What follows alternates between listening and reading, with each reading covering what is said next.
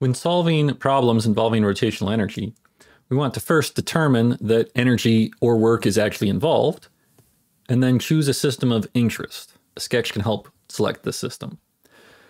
Then, once we know that we have a system of interest and work or energy is involved, we need to figure out what types of work or energy are involved and write a conservation of energy statement. If we have no losses due to friction or other non-conservative forces, then we have conservation of mechanical energy, and our kinetic energy and potential energy initially are equal to them finally.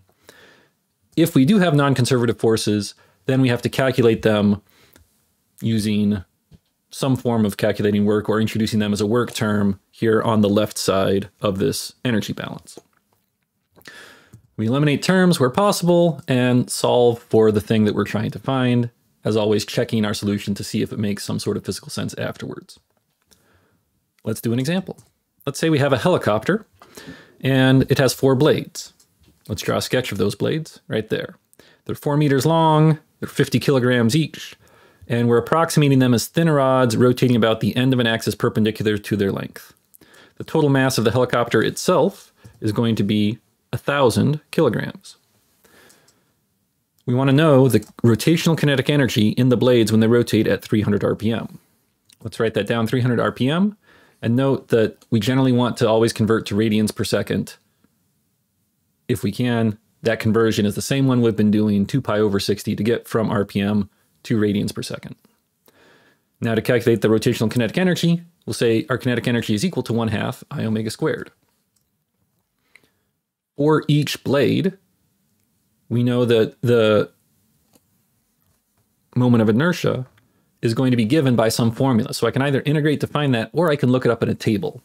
I'm going to choose looking it up in a table. And when we look this up, it's a thin rod, but it's about the end point. And that means that the moment of inertia ends up being 1/3 ml squared. Again, where'd that come from? A table. I looked it up. We plug in our values, 50 kilograms for the mass and 4 meters for the length, to get a moment of inertia for one blade. And note that since there are 4 of these, our total moment of inertia will be 4 times whatever we got for one blade, leaving us with a total moment of inertia of 1,067 kilogram meters squared. So this whole thing right there was just finding what our moment of inertia is. Now that we have that, we have moment of inertia, we have our angular velocity in radians per second, and we can plug them in to that 1/2 I omega squared equation to find our kinetic energy of 5.26 times 10 to the 5th joules. Now we want to calculate our translational kinetic energy of the helicopter when it's flying at 20 meters per second and compare it with this rotational energy. Our translational kinetic energy is 1/2 mv squared, where now the mass is the mass of the helicopter. So we'll plug in our values and get an answer, hopefully. We end up with 2 times 10 to the 5th joules. Comparing these, we can see that 2 is less than 5.26. They have the same powers of 10 there. So it's a little under half, it looks like, the kinetic energy. What does that mean? It means that there's actually more kinetic energy in the spinning blades than in the helicopter moving at you.